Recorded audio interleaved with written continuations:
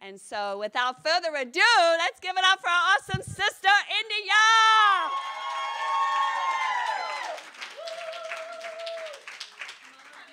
Well, hello, everyone. Oh, my gosh, this is a full room tonight. We love that.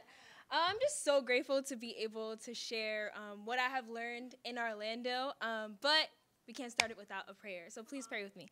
Hi, God, thank you so much just for this time to just share the things that you have beaten into me and gently instructed me at the same time, God. And I just pray that you speak through me, God. Just allow me to say anything you want me to say. And I just pray that I can really just speak powerfully for you, God. So we love you. We pray all these things in your son's name. Amen. So I've had the privilege to be here in Orlando for most of my discipleship. And so, when Sonia asked me to preach about what I have learned here, I was like, from which year? What? There's been so much learning in these. I mean, it feels like a lot of years to me. Amen. Y'all 8-year-olds, that's a lot. But I'm getting there. But there's been so much that I've learned. I'm also just really excited to see what, I'm going to learn on my new journey, And so when I think of my time in Orlando, I think of this scripture in Psalm 16. And let's turn there. Psalm chapter 16, down in verse 5. And it says, Lord, you alone are my portion and my cup.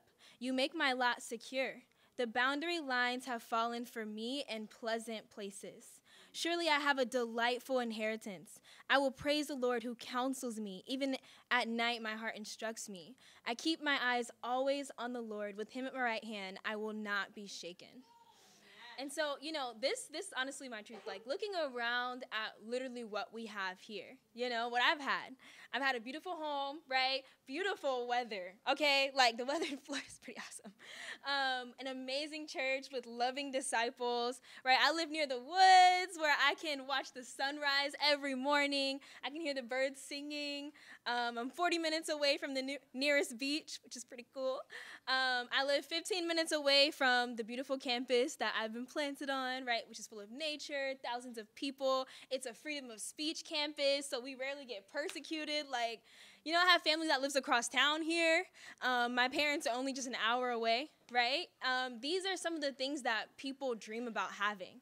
Like that made me realize that, especially when I went to India, because ain't no blue skies there, in Delhi, because of the pollution, right? And so even just something as simple as looking out and seeing blue skies, it's like, man, that's awesome, and I have all of that, and I've been so grateful for it. I thank God for just these simple things regularly. But I haven't always been that grateful, and, there were usually a few reasons behind my lack of gratitude, and so, how I fought through those battles are what I really want to share tonight. And so point number 1 is your God enough? Is your God enough? And so this question really defined the beginning of my discipleship for the longest time. My whole life I've struggled with the fear of people abandoning me and walking out of my life. Being adopted as a child, there was like this constant insecurity that led me to hold people at arm's distance. So when they inevitably did leave, it wouldn't hurt as much, right? And so in the kingdom, it wasn't exactly beneficial for me to have this mindset. Definitely affected my relationship with disciples, which I'll definitely get into later, but it first affected my relationship with God, Like, did I really believe that he was enough for me? If everyone else left in life and it was just God and I, would I be happy? And so I want to go to Psalms chapter 42. Psalms 42, and in verse 1, it says, As the deer pants for streams of water, so my soul pants for you, my God. My soul thirsts for God, for the living God. When can I go and meet with God?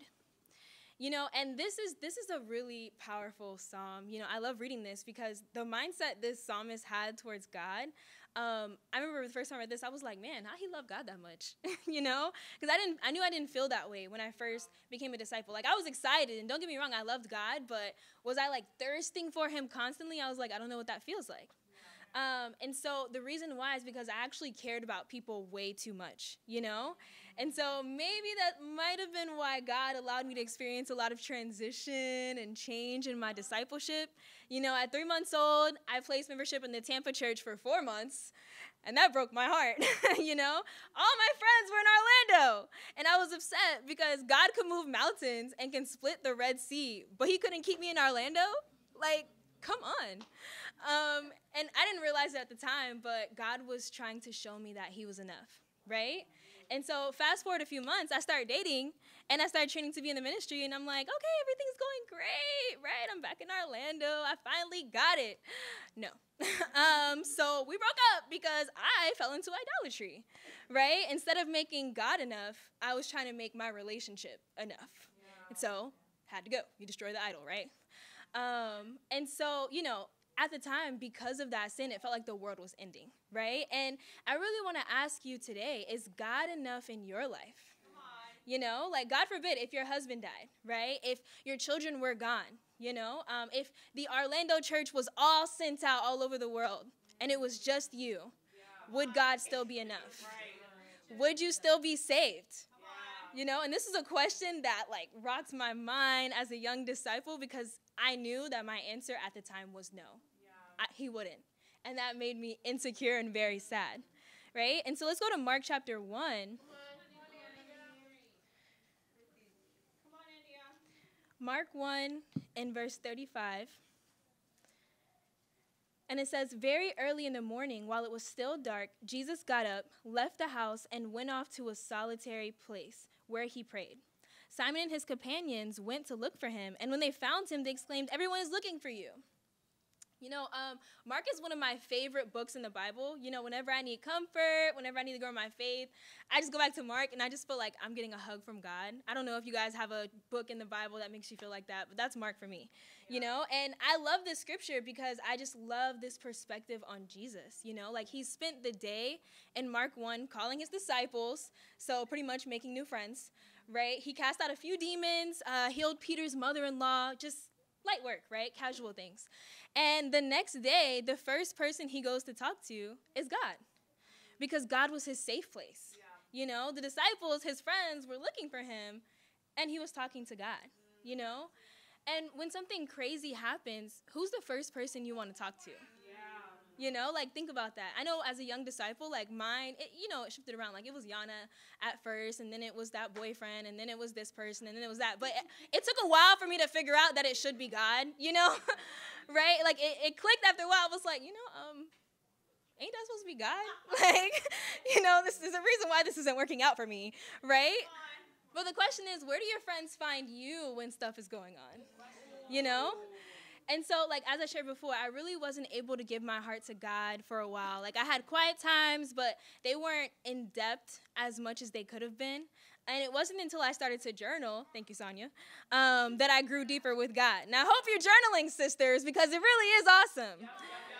And so I write my journals out like I write it out as I'm talking to God, right? And so I poured my heart into my journal. That helped me to start to unlock some of the abandonment walls that I had between God and I. You know, I started to get very emotional, right? And later on, I got the conviction that I probably should get pretty good at praying too. And so I wanted to start praying on campus more often. So I picked this prayer spot, right? It was beautiful. There was plants and birds and a nice breeze. It was a vibe. Like a little niche garden in the middle of a building, and I would just go and pray there. And, you know, some disciples in the campus ministry who knew that I would go and pray there would come and find me there, you know? So I'd be sitting there with my eyes closed, like just vibing, praying out, right, in my head to God. Open my eyes, and it's a person standing there. I don't know, like one day it was Caleb, and I was like, amen. God guard my heart.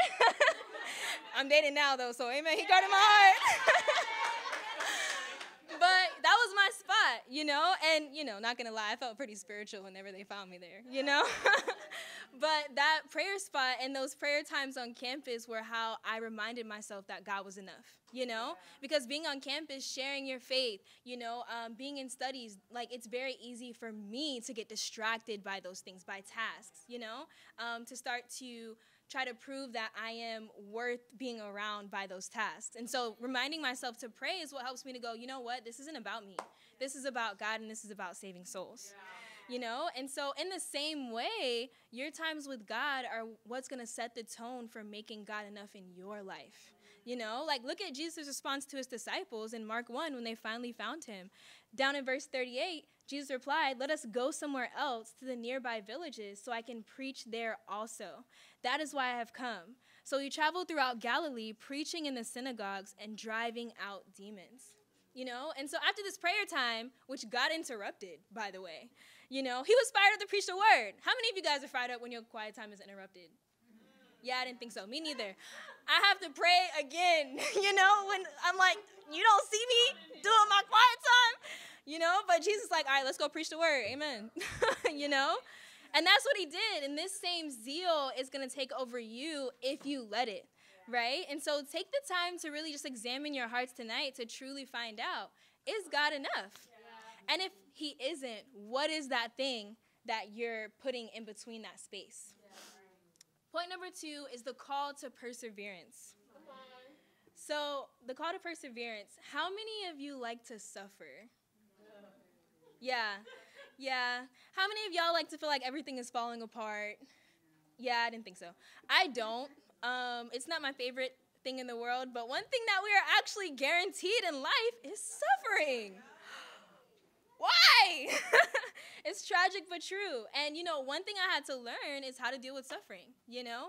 I chose perseverance as one of the lessons that I learned here because, honestly, in the world, I really wasn't someone that persevered. Like, I only did things that were easy for me, that I knew I was able to do, you know? And so whenever things got hard or actually required, like, suffering or, you know, anything hard, like, I just quit. I wouldn't do it. I'd be like, nope, I don't want to do that anymore. And I wouldn't complete it. Because I don't like to be in pain, one, and I also don't like failing. I don't like people seeing me fail, which is pride, by the way. And so coming into the kingdom, y'all, there ain't no room for that. You know, you're going to have to repent of that. And so immediately I was challenged in my gentleness, right? And my pride and in my perseverance. Because, you know, going to Tampa as a baby Christian, going through a breakup, then continuing to lead, then the list goes on. Like, there were so many things that God challenged me on back to back. And I remember thinking, am I going to get a break? Like, anything? You know? And the thing is that I white-knuckled through a lot of those hard patches. When on the inside, you know, I was boiling angry and I was bitter, right? Anybody else relate to that? Like, you just kind of, like, force yourself to go through it, and you're just like, I just got to make it through this week, you know? You know you need to be spiritual, but you don't really want to be spiritual, but you do because God's watching, right? But your heart isn't really in there, and just let one more person say one more thing. Like, yeah, that was me. You know, I want to say that I was being spiritual, but no, I really wasn't. You know, I thought that the white knuckling was perseverance, and I was wrong. So let's go to 1 Corinthians 9. 1 Corinthians 9 in verse 26. And it says, "Therefore I do not run like someone running aimlessly. I do not fight like a boxer beating the air. No, I strike a blow to my body and I make it my slave so that after I have preached to others, I myself will not be disqualified for the prize." You know, and this scripture made me realize true perseverance goes hand in hand with discipline and submission. You know, like there's a part of us that, you know, doesn't want to do things sometimes. And if you happen to be, you know, battle with rebellious spirit like I do, then it might be a little more often, you know. And I was in ROTC, like Sonia shared, like in high school and in college. You know, I was 2 months away from signing my life over to the military when I got baptized. And even after baptism, it took some serious conversations for me to choose not to go into the military. I remember talking in Sonia's kitchen and talking in Yana's car, and they're like, "Don't do it, Indy," you know? So don't get me wrong. Like, I know how to follow an order from my commander, right? But did I know how to submit to it? You know? And so this kind of leads to the question of what submission really is, right? And so Ephesians 5:21 says to submit to one another out of reverence for Christ, right? In 1 Corinthians, Paul tells us to be like-minded. And then Jesus prayed for us to be completely unified in John 20.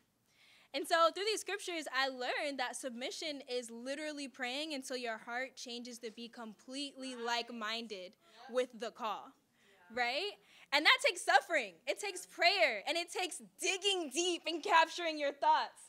You know, like there's so many times where I have failed to submit to Sonia in my shame, to Chris, to my co-leaders, because I didn't want to do it. And it didn't work out for me, okay? It wasn't like all rainbows. It was rough, right? Yeah. And so where my white knuckling and pride has caused disunity, bitterness, and strife, you know, I had to own that. Even this morning, I was kind of battling out with God, you know, because I didn't want to submit to the call he was expecting from me. I wanted to be stubborn. I wanted to be unyielding. I was tempted to go back to my habit of just white knuckling and false humility, you know. And I'm just being open, like these are my true thoughts, you know. But I knew it was not going to help me to go down that path again. And so to choose pride, to choose disunity, to choose arrogance, I can't look God in the face and really tell myself that's what he wanted. Yeah. I can't look Sonia in the face and say, I'm behind you, when I'm not. Yeah. Can you? And so you want to know what I've been doing all day? I've been praying. I prayed with some fired up sisters on the Knoxville mission team. Just, you know, be open with them and start to build relationships. I got to pray with my awesome and super spiritual boyfriend. And I prayed alone, you know. And I prayed with Sonia. And I prayed until I can get my heart to where it lined up with those scriptures above. And I'm still praying because God knows I'm stubborn, you know. But that's what I have to do. And it doesn't feel good. This morning, I was like, I feel like doo-doo. I don't feel good, God. This doesn't feel good, and I know this is not peace. I should be feeling peace, so that means there's something in my heart that I'm doing wrong, right? Yeah. It's not something to blame on someone else if I'm the one that's struggling, yeah. Right? And so I prayed. Amen. And I'm going to choose to persevere even though it hurts, even though it doesn't feel good, and I'm going to do what I can to be righteous. So do you have this conviction? There are a lot of changes happening soon, right? I'm leaving, right? It's going to be great, you know, but are you really being open about how you feel about these things? You know, are you making every effort to persevere with your thoughts and choose to submit to God's call in all of this, right? Or are you just going to white knuckle it? Give a small amen, sis, right? You do realize amen means so be it. Yeah. Like it means we're in agreement. You know, and I feel like a lot of people use that term and, you know, they're not really in agreement. I'm like, you're actually kind of lying by saying that, you know. It's a term of submission. A term of submission to God, right? And so, you know, I'm just saying, be careful when you're using it. You're not really submitting. Just saying.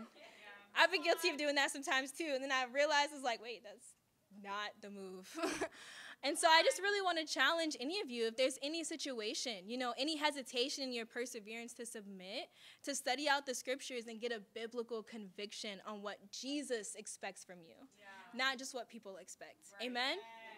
So be it. Point number 3, no greater love. Point number 3 is no greater love. So one of the, I would say, the hardest lessons, and the one that I cherish the most, is the concept of loving people deeply. So holding people at arm's distance kind of seems like the solution to the fear of abandonment until, you know, I look around and there's nobody with me, right? And so I kind of kept my heart under lock and key for so long that it took God completely crushing it for me to open up. And I really hope that he doesn't have to do the same to you. I look around at the amazing friendships that I have here, right? The amazing women that he's put in my life, and I'm so grateful. You know, you all mean the world to me, and I mean that, you know? And I'm sorry to those who have been here for a while, who had to deal with my hard heart. Sorry. I can't go through and list what you all mean to me because, one, it would take too long, and we'd probably all be crying. I was low-key crying while typing this, and I'm like, God, please help me to have self-control while preaching.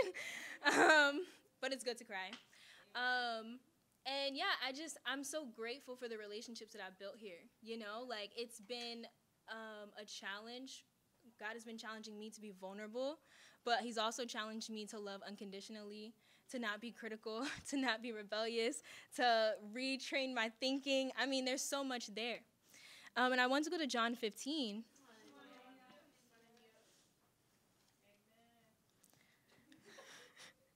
John 15 and verse 13, I'm sorry. John 15, verse 13. And it says, greater love has no one than this, to lay down one's life for one's friends. You are my friends if you do what I command. I no longer call you servants, because a servant does not know his master's business. Instead, I have called you friends. For everything I learned from my Father, I have made known to you. You did not choose me, but I chose you and appointed you so that you might go and bear fruit, fruit that will last, and so that whenever you ask in the name of the Father, in my name, the Father will give you. This is my command: love each other. You know, Jesus made an ultimate sacrifice for us, suffering, dying on the cross, and he did it with the thought that this is for Josie, my friend. This is for Timmy, my friend. This is for Monse, my friend, right? He considers us his friends, even though we put him on the cross. And I wouldn't be able to do that, you know? I struggle to love people when I feel wronged, you know? And so to have that reminder is so convicting, and it shows me how much more I need to grow in my love, you know? And when Jesus said that, you know, you didn't choose me, but I chose you, it kind of reminds me of Amanda and I, you know? You know, I went up to her, and I told her, looky here now. We're going to be best friends. Right? And, you know, she was like 8 years older than me. Every time, it just shocks me. But she was so much older than me. I fought for it. We bumped heads and battled, but she is one of my best friends. And I have many, you know. Love you too. And Jesus looked at you and he said, I'm going to be your friend. And he fought for you, and he battled for you, even though, you know, we're like this. You know, we're like, Jesus, I don't want to give that up to be your friend, right? Are you fighting him? I know I did, and I lost, praise God. But that's the same thing that Jesus does for us. And even thinking about that today, I was like, man, that just warms my heart, you know, to think that he's literally fighting to be our friend when I put him on the cross, right? And Jesus calls us in John 13, 34 and 35, we know the scripture, to love one another as he has loved us. He loved us so much that he died for us. And can you genuinely say that you will die for everyone in this room? You know, tomorrow isn't guaranteed. The Campus Sisters know I've been saying this for a minute, right? Anyone can be sent out at any time, right? The Spirit's sending me to Knoxville, amen? And you know, if you know me, you know this is my dream. And, you know, like, it's going to be a challenge for me, I know, to choose to give my heart, which is why I'm trying to do it early while I'm still here, you know, for accountability, right? But I'm so excited because it's literally exactly where God wants me to be. And God wants you to be here. And so are you building and loving the people here? You know, I think about OJ and Jaleesa, Damien and Avita, Reuben and Eunice, who are moving in. You guys realize they're leaving their relationships in Miami, too. They're going to need an extra hug. Right. They're going to need some extra encouragement, you know, because just like this is a transition for you guys, it's a transition for them. You know, Eunice is 18, bro. Like, she's so young, but she's so fired up. She's so awesome. You know, Avita and Damien, like, their story is so cute. Like, they did it in the world. They got baptized, and now they're married. I'm like, it's people's dream, right? OJ and Jaleesa are awesome. And so are you guys going to choose to have a greater love and wrap your arms around them, just like Chris and Sonia have done for us for years? They came here, right? They came here from LA. They left everything behind. Sonia left her son behind and came here and gave her heart to every single one of us. Are you going to imitate that? Jesus did it for us, you know? And so y'all going to see me. I'm going to be visiting, you know? Just know that. I ain't going nowhere. You know, I'm going to be up there, but I'm going to be, you know, visiting. But I'm so grateful, you know, to be able to say that, one, I was baptized here, and that I was a part of the Orlando church. And I will carry that with me for the rest of my discipleship. So thank you so much for letting me share.